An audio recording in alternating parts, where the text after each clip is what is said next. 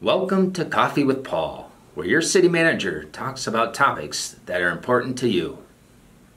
Well, welcome back to another Coffee with Paul. Today we have with us Julia Yoder with the Brookings Health System, who is their marketing and PR person, here to talk a little bit about holidays and traveling and some of the best practices that we can do to not only protect ourselves, our family, but also our community. So welcome, Julia.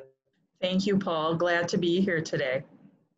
So Julia, tell us, as we're getting ready for the holiday season, specifically Thanksgiving, um, the CDC does note that holiday travel, getting together is of high risk. Can you tell us why that is? So the CDC is really recommending that people spend their holidays with one another in their four walls. So not to have extended family gatherings like, is a tradition here in the United States and those types of things, but really to keep it small and in between your four walls. And part of that is just to mitigate the spread of COVID-19. Throughout the pandemic, we've learned how the virus actually spreads. And of course, it's through that direct close contact. And so the CDC has come out and said time and time again that the safest way to celebrate Thanksgiving and then also the Christmas holidays is really to just do it with the people in your four walls. Now, that being said, that doesn't mean that they're, taking Thanksgiving and Christmas and those holidays away. There's alternatives that you can do too as well. One of them, of course, is a Zoom meeting like this, being able to just meet with family at a distance like that. Or, perhaps it's a good time to start some other family traditions and kind of, use that going forward as well. Yeah, I would have never thought about it, and it all depends on how you look at some of these situations, but you could Yep. have fun with it, right? I was just Yep. talking to one individual today that told me that their family is going to have a Zoom bake-off and Oh, see how things work. So, yeah. have fun with it. This is a unique year. It's Yep. challenging, but all the more reason to show the more positive side and things that we can do as a family because we are very resourceful and resilient as a community. So, Mhm. Julie, help me understand. Coming from the Brookings Health System perspective, why is this so important that we adhere to these CDC requirements as much as possible? So the main thing, Paul, is that what we're really trying to do is we're trying to mitigate the spread. As we know, Brookings is in substantial community spread. Our area, our region is in substantial community spread too.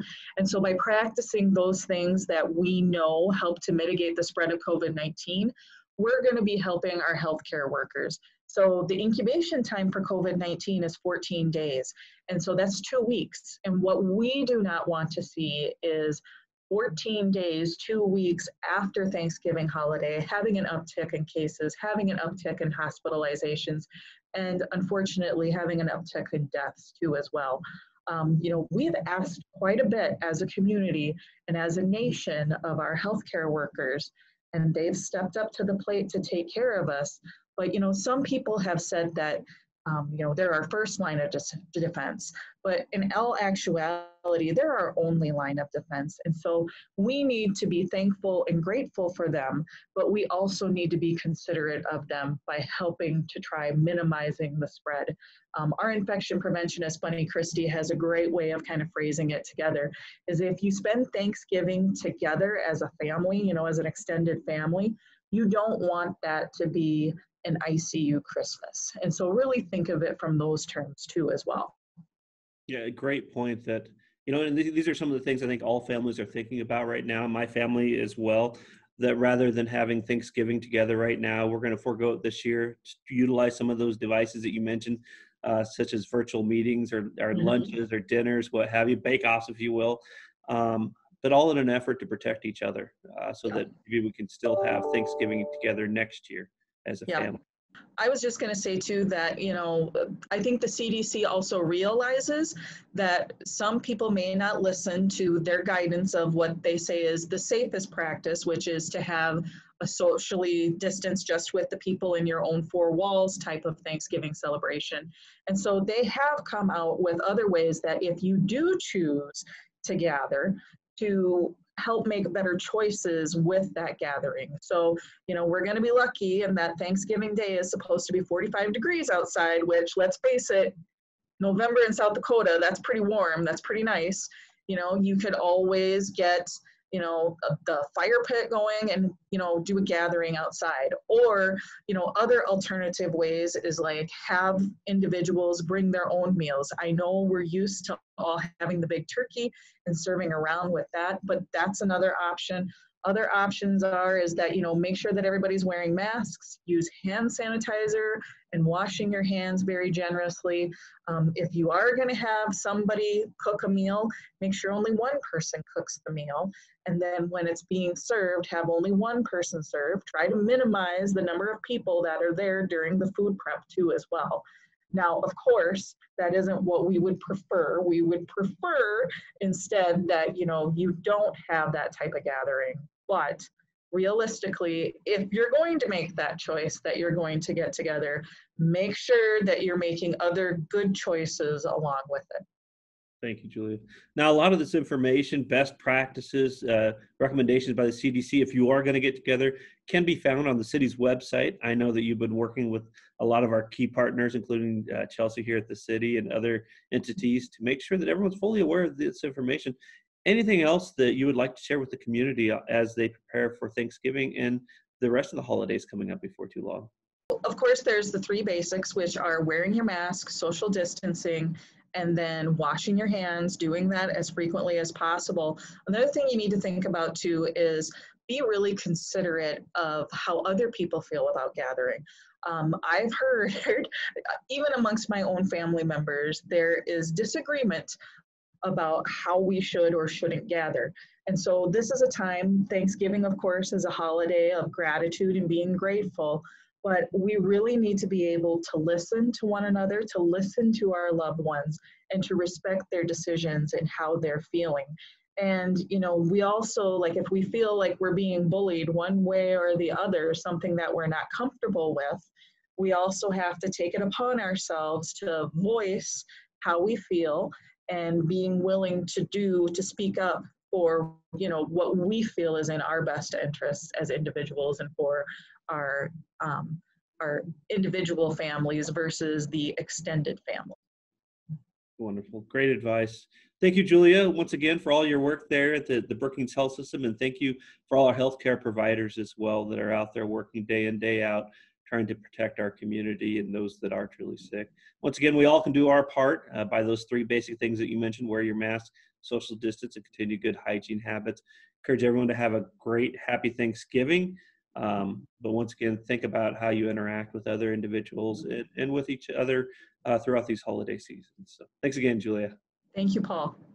So here in Brookings, we still have the current mask mandate ordinance, as well as the occupancy ordinance still in place. That's been in place for quite a few months now. So the current ordinance for mask mandate and the occupancy is set to expire at the end of December. City Council will take up these items for consideration and renewal potentially December 8th and December 15th. Residents should be made aware that there are options for virtual participation by e-comment or by Zoom.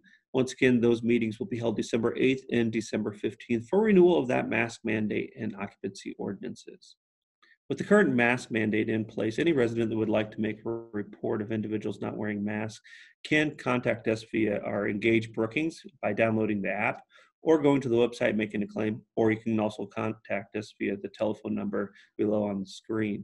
From that point, our police officers will address the situation by offering an opportunity for education with the individual that's not wearing a mask. Once again, ask everyone to download that app, Engage Brookings, whether it's for the mask mandate or any other reason, non-clearing of snow, issues throughout the community. Utilize that service to engage your city, the city of Brookings. So new this year, we had our lawn cart program roll out, and it was very successful. Many people throughout the community participated in the program. This allowed individuals to dump their yard waste, leaves to the cart program, and we'd pick it up throughout the week. This last week, we stopped providing that service because lawns stopped growing. The leaves, for the most part, all fell throughout the community. However, those individuals that still have yard waste to dispose of, you can utilize our new Citizen Campus, which is open 24/7, located at our landfill.